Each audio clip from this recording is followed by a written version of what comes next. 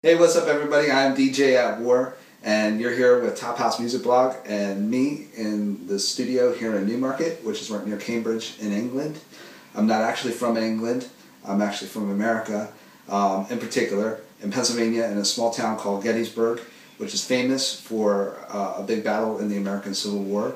But for the past couple years, I've been living here in England and enjoying it and enjoying the music.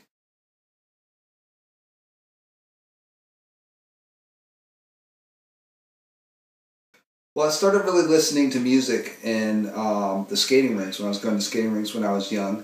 And at the time, they were playing a lot of old school electro like Africa Bambaataa, Kraftwerk, Debbie Deb, Egyptian Lover. Then a little bit later on, I started listening to Baltimore radio because I was living in southern Pennsylvania and Baltimore was about an hour away. Started listening to the radio stations out there, and there they were playing a lot of hip hop along with a lot of Baltimore club music, a lot of old school house music like Kashmir. A little bit later on, started listening to more like Chicago house, stuff like Bad Boy Bill, DJ Tragic, DJ Funk. And when I moved over here to England, I wasn't really getting into the house music that was really big at the time. A lot of it was really kind of funky and really disco-y, and it wasn't really my kind of thing. Until a few years later, when I started hearing some of the Dutch guys like Laidback Luke and Afrojack, and they were using a lot of the different rhythms that I was hearing from back in my youth in Baltimore, and that's really where I started getting the love again for the house music and really started getting into the producing, and it's just been going up and up since then.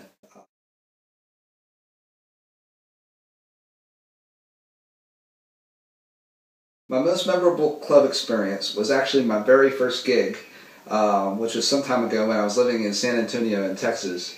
And I used to practice all these complicated routines a lot for when I would someday get to DJ in a club.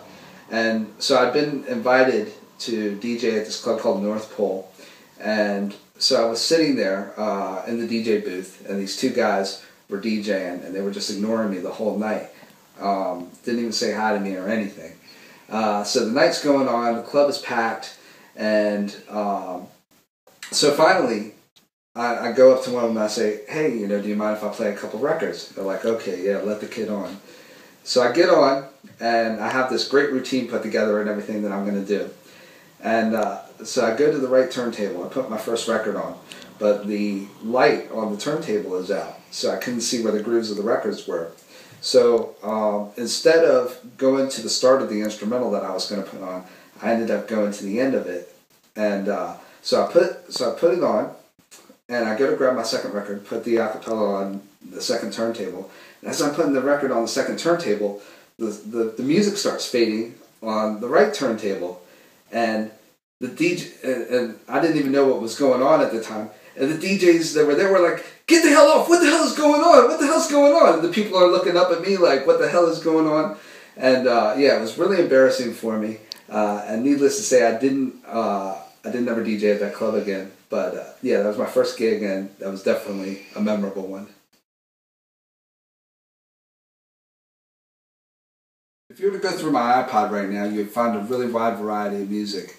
I like to listen to all types of music. I listen to electro house and progressive house, but I also like to listen to drum and bass and dubstep, old school hip hop, Latin music. I listen to literally everything, which is really funny because sometimes I'm in the car and I'm driving, and so my girlfriend makes fun of me because what you have is like a really hard banging jump up drum and bass record, and then after that you'll have a really hard electro house record, and then after that you'll have a soft piano piece by Chili Gonzalez.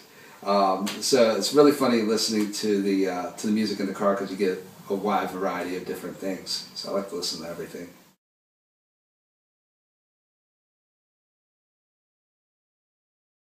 Well, my studio setup is really kind of minimal. I produce off of my laptop along with some KLK speakers and a MIDI controller.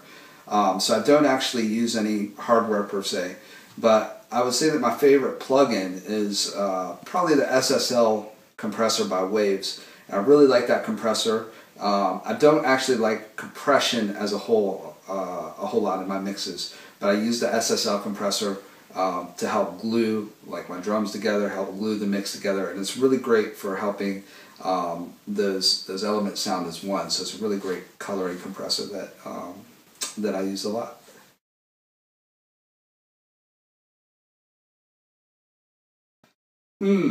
Advice that I would give for somebody that's looking to get into the music industry: don't do it. No, I'm just kidding. If you were looking to get into the music industry, first piece of advice I would give is learn how to do it yourself. And that's whether it's management, whether it's looking to get gigs. You just have to learn how to do it yourself. Even with web design, I design my own website. Check it out, www.djatwar.com.